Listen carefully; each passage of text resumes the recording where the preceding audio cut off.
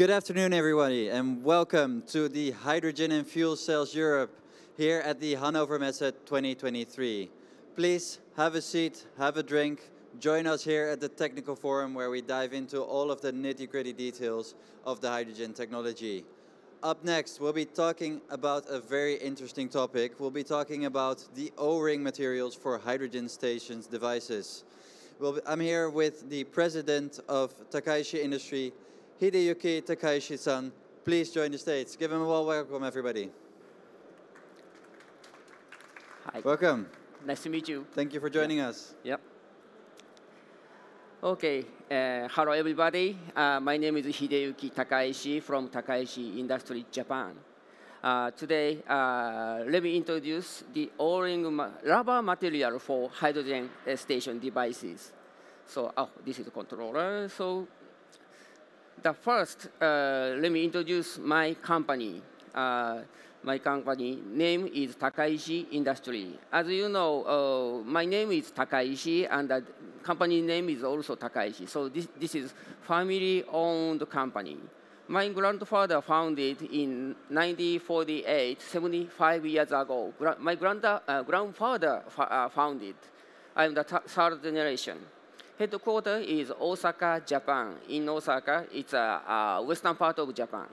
And we have 3 factories in Japan and 1 factory in Vietnam, Ho Chi Minh. And the total employees like around 100. And our product is like this. Rubber shearing, rubber gaskets, rubber O-ring. And our normal applications, besides the hydrogen, high-pressure hydrogen, our product is mainly used inside house, like inside the faucet, inside the shower, and inside the toilet.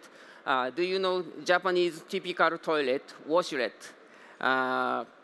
Inside the washlet, our O-rings are mainly used, and of course, for inside the gas coil, floor heating system, something like that. And in our business, we have 3 pillars in our business. One is mass production, and prototype, and R&D. Of course, mass production is very our main business, but we are very dedicated to prototype and R&D. And as a result of dedicating prototype and R&D, today's topic is one result, the O-ring materials for high-pressure hydrogen. So let me introduce about what is O-ring materials for high-pressure hydrogen. This is a schematic diagram for hydrogen station, hydrogen refueling station. To refuel the FCV, there are many devices like a hose, dispenser, cylinder, a compressor, or something like that. And inside these devices, many O-rings will be used, like a nozzle, inside a nozzle, breakaway valve, valves fitting, or something like that. And today, I will introduce to focus on one device. This is what we call breakaway device. Breakaway device is a safety device in refueling to SCV. And required specification for breakaway device is very severe. So charging time is less than 3 minutes, and pressure range, hydrogen pressure range is 0 to 700 bar, 70 megapascal. And the temperature range is from minus 40 degrees up to 85 degrees. That's very severe for rubber sealings. And normal O-ring will easily break like this. This is what we call blister fracture. With high-pressure hydrogen, hydrogen will easily penetrate into rubber O-ring itself. And with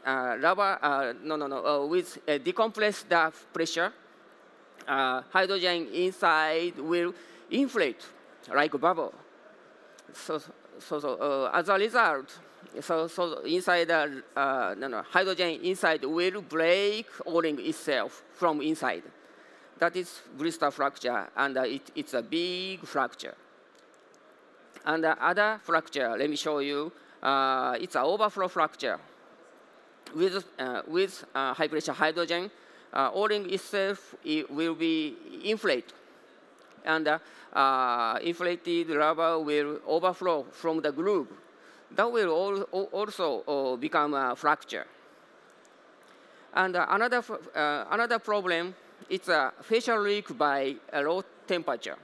With low temperature hydrogen, as I said, the hydrogen temperature range is up for the lowest -40 degrees Celsius. Because of that low temperature, O-ring will be like frozen. O-ring will become like frozen. So it's kind of solid. That's why flexibility will be gone, and hydrogen will be easily leaked from the surface. So the kind of blister fracture, overflow fracture, and the low temperature, that's a very big problem. And we had a challenge to find the best solution, best rubber compound mix. So we associated with academia, university professor, and we had many experiments. Let me show you one example. This is a statistical method, what we call the orthogonal array experiment, L9, to improve the performance in low temperature. So we set the 9 combination of compound. And we made an experiment with high pressure hydrogen, and we saw which is the good. We looked for the which combination will be great. So this is the result of the high pressure hydrogen test. As you can see, number 4, 5, 6 is a very good performance with cycling test in -40 degrees and 85 degrees. So let me show you the picture. This is a picture of the cross-cut section of O-ring after the high pressure hydrogen test. As you can see in the center, circle in the red, there's no leaking and no fracture, no crack, no blister. It is a very good result. On the other hand, number 1, 2, 3 on your left side, and number 7, 8, 9 on the right side. You can see the cracks in the cross-cut section. That will leaking. That will the cause of the leaking. So we found the best solution. But this is just a labo test and 10 times of cycling. So we need to make an endurance test, more cycling test. And we tested in a hydrogen test center in Fukuoka prefecture. So this is the result of the pressure cycling test with -40 degrees hydrogen and with a pressure of 90 megapascal. So we made many types of cycling test, 6,600 times. After that cycling test, there's no leaking and no fracture. So it is a very good performance, good result. That's why from 2014, our O-rings are used in a real hydrogen refueling station in Japan. So, and I want to expand to this featured very unique O-rings to Europe. So that's why every year since 2014, every year we exhibit at here, Hannover Messe in Germany. So every year I exhibit here, and after, as a result, our rings are used in valves for high pressure hydrogen in European company. So this year, I'm here. We exhibit at booth F22 here, this whole 13, this side, this direction. So please come our booth, stop by. Yeah, it's my pleasure.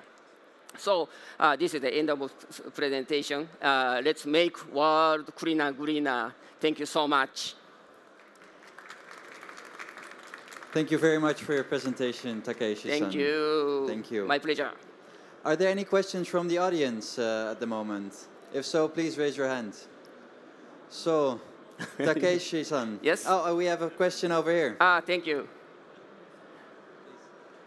So I assume that permeation of hydrogen through your O-ring is also very low and very minor, yeah? Yeah, very low, yeah.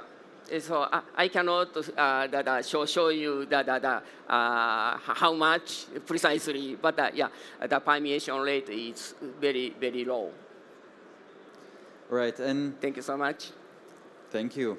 Takaishi-san, yes? why is it so important to have good O-rings in the hydrogen sector? The sealing is always the problem.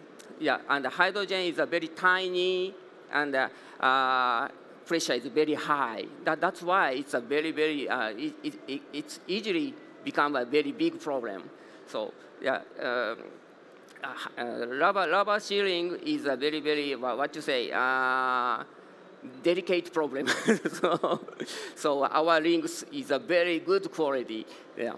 Yeah, exactly. Very small molecule and very high pressures, up to 700 bar often. I mean, then you need the best O-rings in the world to keep it in place, I think right?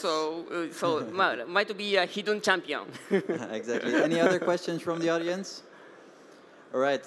Then I invite you all to join Takaishi-san at his booth. Where was it again? F22. F22. This direction. Yeah.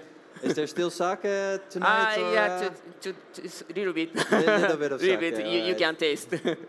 All right. Thank you very much, Takaishi-san. Thank you so much. And thank you all. Thank you.